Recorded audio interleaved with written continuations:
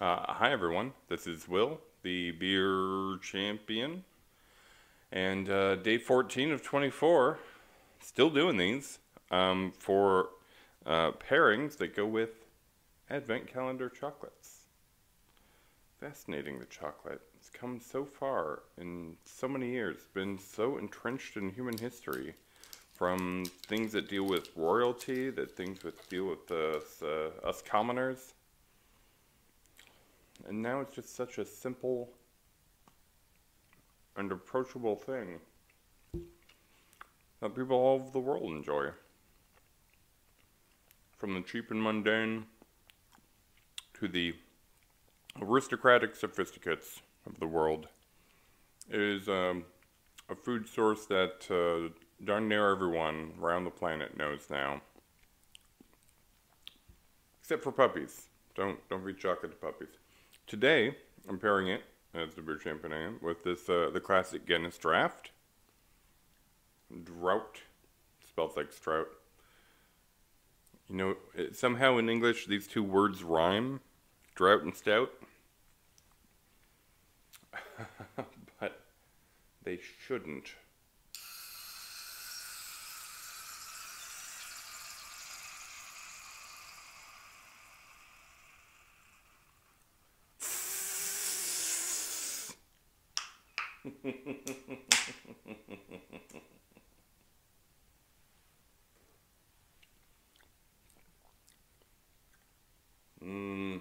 The poems and tales that have been told about this beer over the years.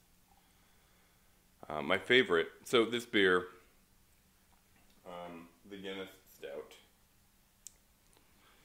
which sells some 850 million liters, and you can convert that with your Google if you like. Pours a nice thick tan head, nice dark body, comes in at 4.2% alcohol. Oh, maybe that's what he meant when he said 42 was the answer to life, universe, and everything. This was it. This is the answer. What the question was, who knows?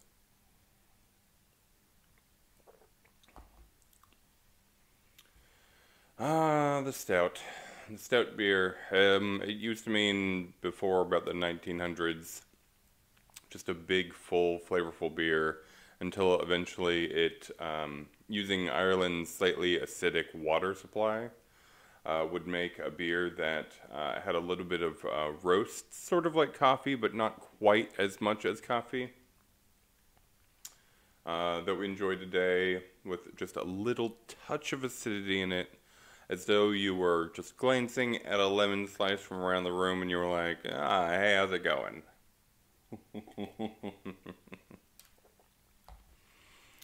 It goes really well with this particular milk chocolate, because milk chocolate is not it's not very dense. You know, it's comes from an Advent calendar, so a lot of the milk chocolate that you're going to get will work very well with this particular beer.